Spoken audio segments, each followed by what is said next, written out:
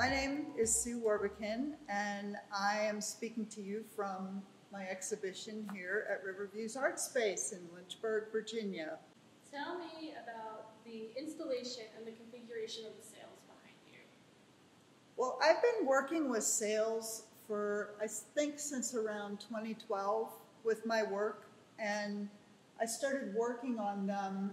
It was actually, no, it was like, I think around 2009 when I started working with them. It was at a residency down at Atlantic Arts Center, and I just was working with this material that was about hurricanes and climate change and, you know, a lot of different things, and I was camping out actually in the Outer Banks, and that was before 2009 actually, and there was a hurricane, like a tail end of the hurricane was coming through the Outer Banks, and so we had to, you know, fold up the tent and all that. So as the wind was just kind of blowing me around with the tent, I started to think about, you know, fabric and wind and stuff like that. So I thought after that experience, I would look for a sail to actually work with, which I found down in the Atlantic Center for the Arts.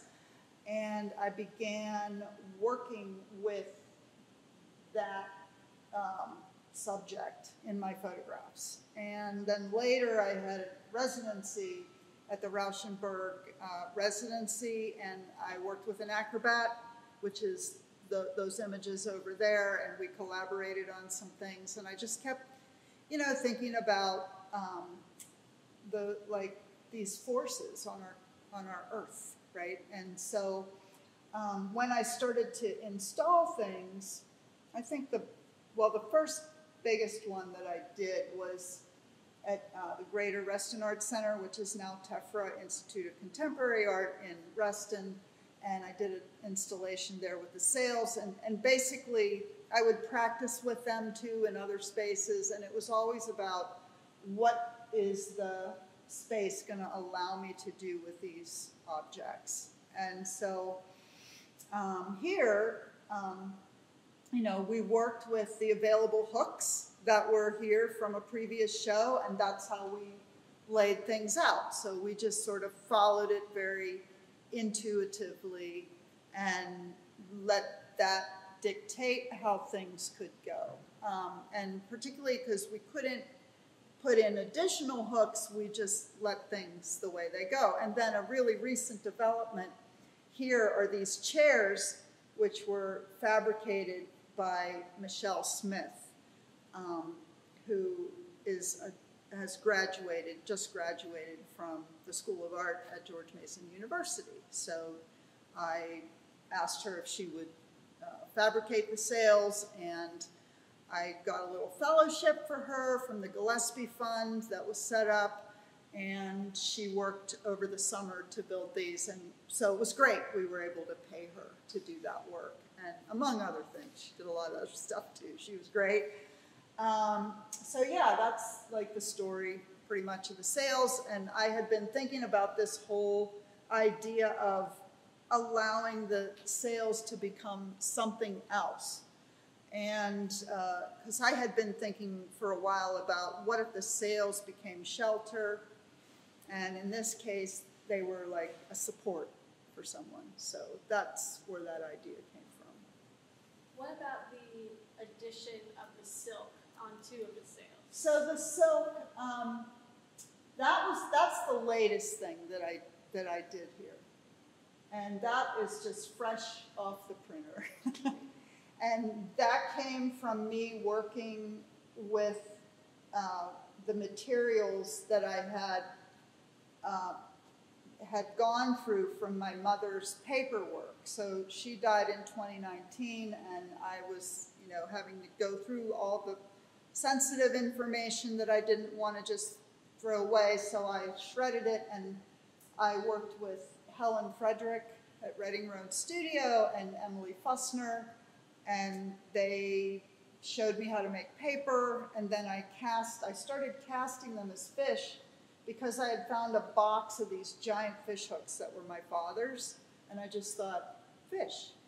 And I like the idea of fish because of movement and because of these little sculptures, I could just kind of, you know, make them flow. And so as I was making those fish, it was during, you know, this past winter, and I was thinking about COVID and, you know, you're locked down. You can't really go anywhere. So, and then it was a meditative process. So I began to think about, what if I formed these from clay? What if I started to photograph them? And I started to do that on the kitchen table.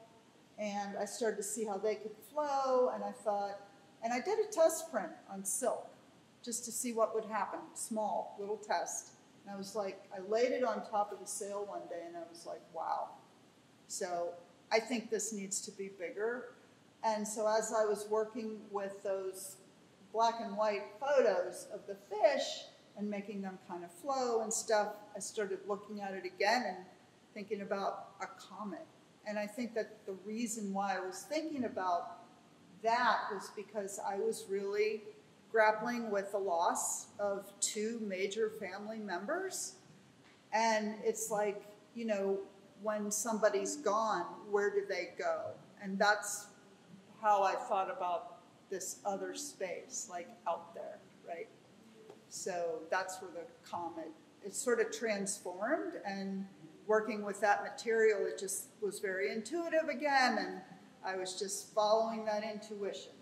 And so that's where those connections came from. So why did you include other pieces like Matt's and Claire's? Well, you know, I lost my brother right at the same time as my mother. It was like literally 6 weeks apart, and Matt had gone to art school. Like, he was really the first one in the family that went to art school, and he was really influential on me. And he had done a show, I think it was 1990, in the Pittsburgh Center for the Arts, and his concerns were always around like climate change and things. And he had done this piece here with two other artists, Phil Rostek, who did the sea, and then James Nelson, who did the sky. And it was one of those massive sprawling shows through a lot of rooms and stuff. And then, you know, I was always so impressed with this piece. But Matt never showed it anywhere. Like, and, you know, the three of them, I guess, or, you know, just at that one place. And Matt had just kept it in storage. And so I always thought, you know, it was so, made such an impression on me. And actually, I started to realize, too, that I was making things that were about that. And I thought, well, after he passed, obviously, something had to happen here. And, you know, I wish it could have happened before, but our minds weren't there. And so this opportunity happened. And so I was invited to have this show last year, and COVID, and so that gave me time to really deal with this piece and include it. And I just thought about how these sails could actually, like, interact with these pieces.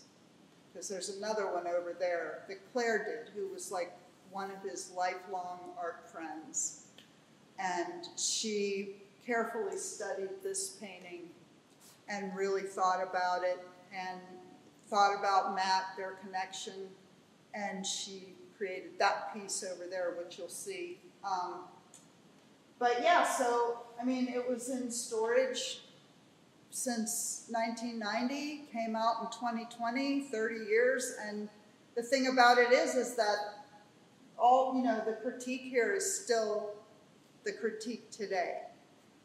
And, you know, maybe Phil can talk about that later too, but you know, I called Phil and said, what do you think? Can you let James know? And, you know, and it seemed to be okay for me to show the work, so there it is. I'm Philip Rostek, and behind me is the oil tanker.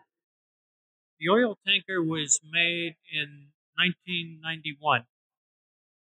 Now, if I make mistakes here as I talk into the microphone, please forgive me in advance.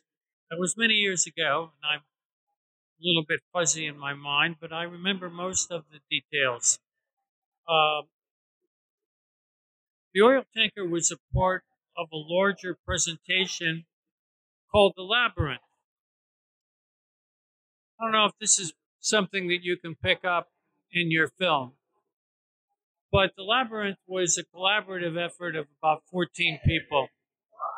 The oil tanker was a collaboration between 3 people: myself, Matt Wrbican, who was the chief archivist at the Warhol, and my friend Jim Nelson, an excellent painter. By structural collaboration, that probably bears some explanation. In 1991, we had environmental concerns about oil spilling. An event was happening in the world at that time called the Gulf War. Inside our labyrinth presentation, the oil tanker was a kind of attempt to show that this kind of thing that was happening in the world was a kind of modern minotaur. And so in the world of structural collaboration, I had the idea, and so it kind of worked this way. By consensus, we thought that the oil tanker should be in high perspective where it starts real little and the hull gets real big. As I had the idea, I said, I'll tar in the bottom, which will represent the water. My friend Matt Wrbican agreed to do all the oil-based products inside the outline of the boat. And my friend Jim Nelson would paint it in a place and put it in the background. And so every one of those 3 sections was a sacred kind of place where whatever input that the individual put in would be a kind of sacred input, not to be challenged by anybody else, but to be reinforced by positive reinforcement. And the oil tanker that you see behind me is the result. My friend Matt Wrbican saved oil-based products as thin as a credit card and as large as a Clorox bottle for about 6 months in his basement. And there was room there for us to build the labyrinth and to work on it at our own pace. And so when we tarred in the bottom and painted the oil-based products with spray paint, then my friend Jim put it in a place kind of reminiscent of his interpretation of the Gulf War. And the result is, I think, what we all consider to be structural collaboration. At that point, I think that hits the highlights of what this piece is about and how it came about. The labyrinth itself was an idea that I conceived as a member of the Digital Art Exchange. That was an invention of Bruce Breland at Carnegie Mellon University, and Matt Wrbican was a graduate student there. And in 1991, Bruce Breland was retiring. Matt Wrbican was working at the Carnegie Museum during the Carnegie International, also archiving Bruce Breland's legacy at Carnegie Mellon, and doing this labyrinth show with me in Pittsburgh, which was then touted by Patricia Lowry in the Pittsburgh Press as the most ambitious regional show ever produced here. It was a big deal. It was a big deal because Matt Wrbican had written a grant for the Painted Bride in Philadelphia, and we had $10,000 in our pocket. That enabled curator Murray Horn at the Pittsburgh Center for the Art in Pittsburgh to increase the amount of space for the show and gave us pretty much the entire National Gallery for our exhibit. And he matched our money with his own creativity and conviction to make a presentation that I'm very proud of to this day. So these were done at the Rauschenberg Foundation? It was at the Rauschenberg Residency, which is part of the foundation. And, you know, Rauschenberg really wanted to extend opportunities to artists that, you know, could be really transformative and give artists the opportunity to collaborate with people that they hadn't met before. And that's exactly what happened here. We were in the studio down there, and it's in Captiva, Florida, and amazing studio. I just have to say, like, walking around that property, you could see how his mind worked, right? How Rauschenberg's mind worked, you know. And being in that studio, it was like, it was meant for, you know, big work. It was great. So anyway, I had my sails hanging up in there, and so he was an acrobat, and Arno Kaiserges, he was a acrobat for Cirque du Soleil, and he had the summer off or something, and so he was doing all kinds of acrobatic things next to me, and we just thought, what are we doing? We should be making photographs and collaborating. So we did a bunch of photos together. Arno would climb up trees, and he would have his silks, and they would flow out in the wind, and the sails would be flowing, and it was kind of this surreal space. So, yeah, that's, you know, these were images that I chose much later, after the fact, because I was really interested in their surreal quality. And not so much the dramatic, you know, a little mysterious and strange, and like, sort of like dreams, and yeah. So this piece here, I was in Galveston, Texas, and it was a year after Hurricane Ike, and we were driving along, and I saw these wrecked ships just sitting there.